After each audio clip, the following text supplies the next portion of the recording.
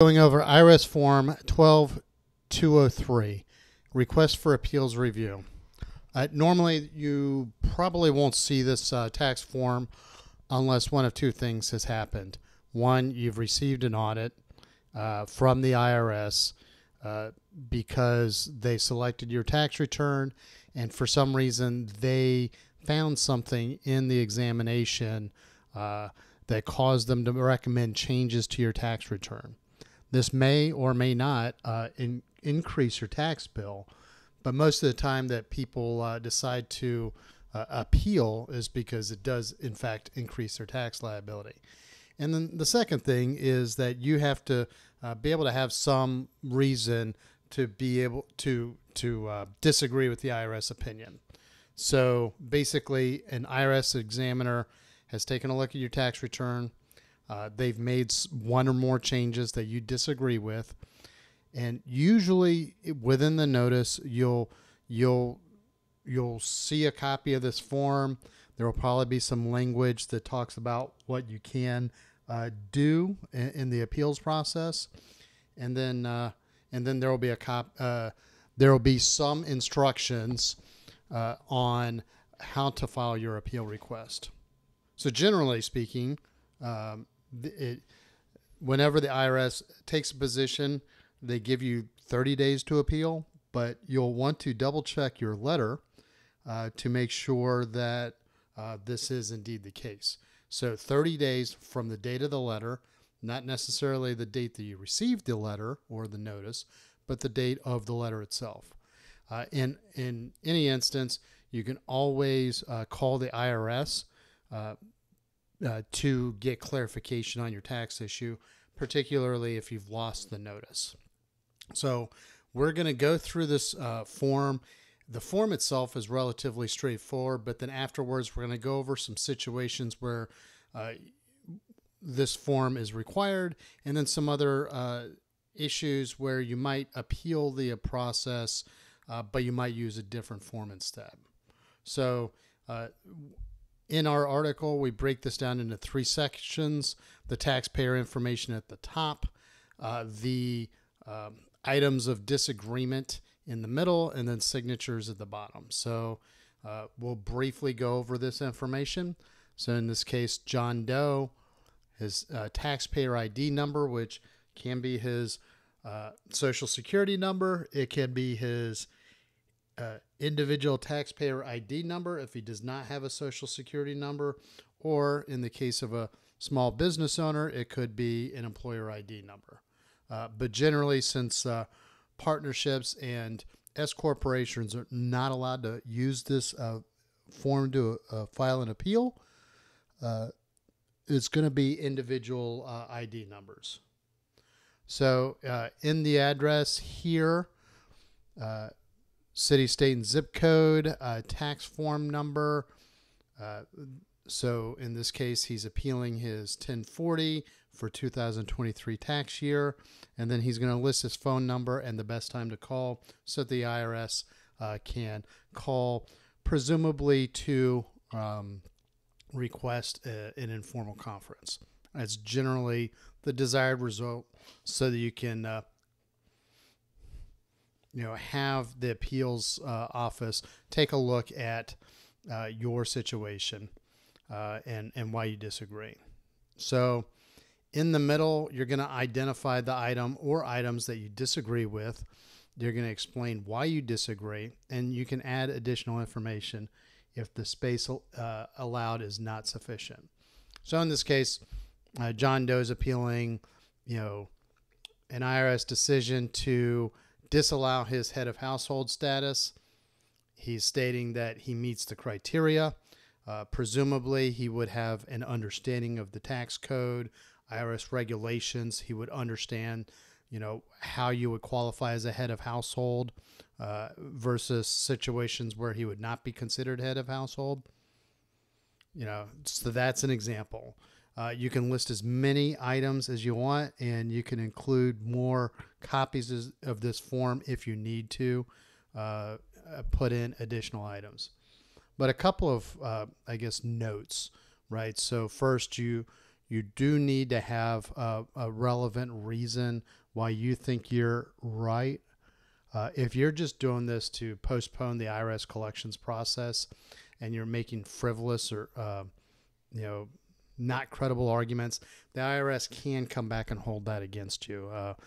Unreasonable tax positions and things of that nature.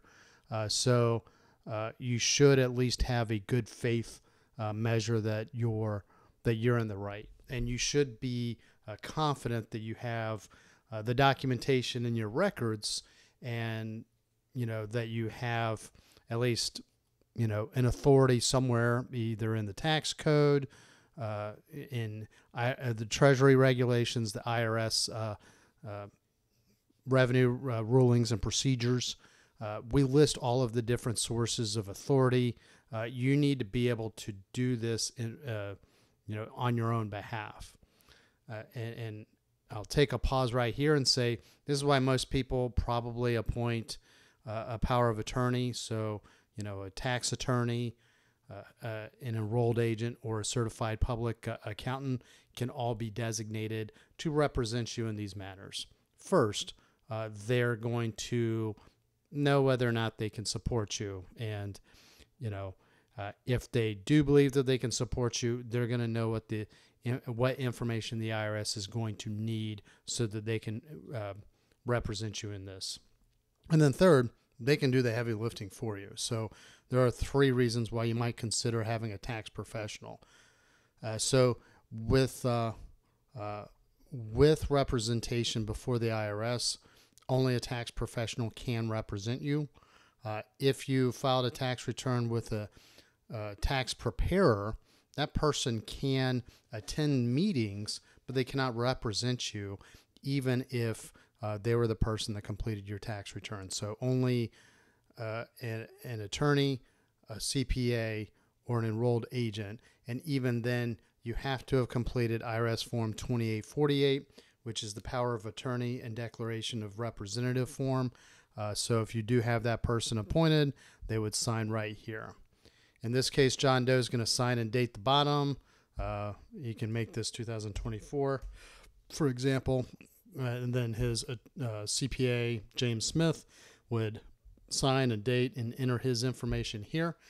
Basically, this grants the IRS permission to contact his power of attorney directly. So on the back is just a short synopsis of some of the high hitters. So you can use this form when your exam or your audit was $25,000 or less per tax period. So this gets a little bit complicated, but basically the IRS means for a given tax year, for example, if your proposed adjustments were $25,000 or less, that includes any penalties and interest that the IRS decided to assess, then you can use this form to file what would be considered small case procedure. And so there are quite a few different pages on the IRS website that talk a little bit more about small case requests versus a formal protest. So in this case, this is the form, IRS Form 12203, to make a small case request. Anything above and beyond that would be considered a formal protest, which needs to be done within a certain time period, and it excludes any cases that are more than $25,000 and that involve certain tax matters. So basically, if you receive this form, or if you receive a notice saying that you can use this form, then you can use it.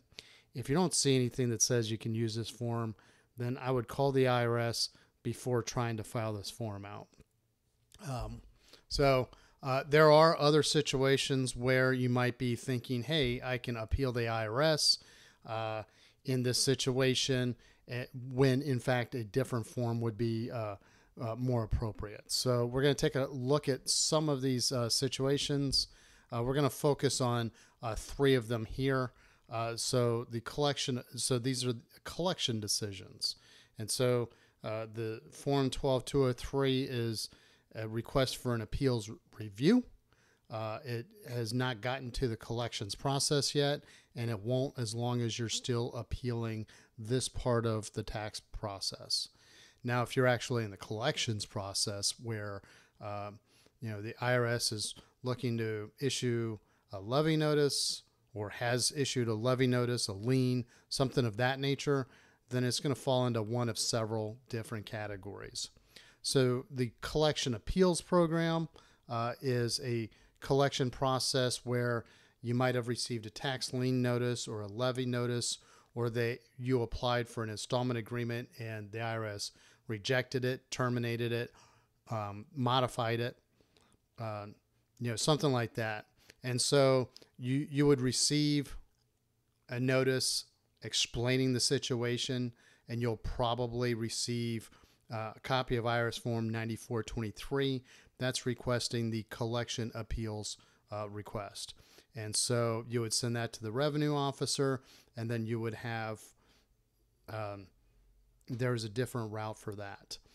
Unfortunately, if you disagree with the appeals decision at your cap hearing, you can't appeal to tax court. And any forms that we mention here, we're going to put links in the show notes in case you stumbled upon this video by accident. We'll redirect you to the correct form. The collection due process hearing is one where you will request specifically a due process from the Office of Appeals.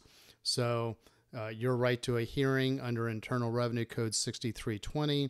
If you received a final notice of intent to levy, a notice of jeopardy and your jeopardy levy and your right to appeal, or state tax refund levy. So that would be a different one. You have 30 days from the date of the notice to request your CDP hearing. You can still file IRS Form 12153 after that. It's considered an equivalent hearing, which is very similar, but there are a couple of rights that you're not guaranteed under an equivalent hearing. An offer and compromise, if for some reason you submitted an offer and compromise, which is an agreement between you and the IRS to settle your tax bill for less than the full amount that you owed. If the IRS rejected that, you can appeal that decision within 30 days, and you would file IRS Form 13711, which is the request for an appeal of offer and compromise. So we'll put links in the show notes to those references. And in our article, we also break down this in a little bit more detail, so you get a better understanding of when you can use this form, how you would file it, which basically you should have the information that you need to file it in the letter that you received. So if you don't, then you need to call the IRS. And unless your letter states otherwise, just assume that you have 30 days from the date of the letter to be able to submit this to the appeals. So there is not a whole lot of guidance on the IRS website, and the guidance that is there is in about several dozen different places. So this video is my best guess to try and put everything I can into one format. But we'll put links in the show notes to the articles and videos we've created about some of the other forms mentioned here in case you hit upon a point that might cause you to go in a different direction. So if you like our articles, please subscribe to our newsletter. If you like our YouTube videos, please subscribe to our YouTube channel. And if you have any questions or comments, or if there's another topic that you'd like to see in an upcoming video, please hit me up in the comments section. Thank you very much and have a great day.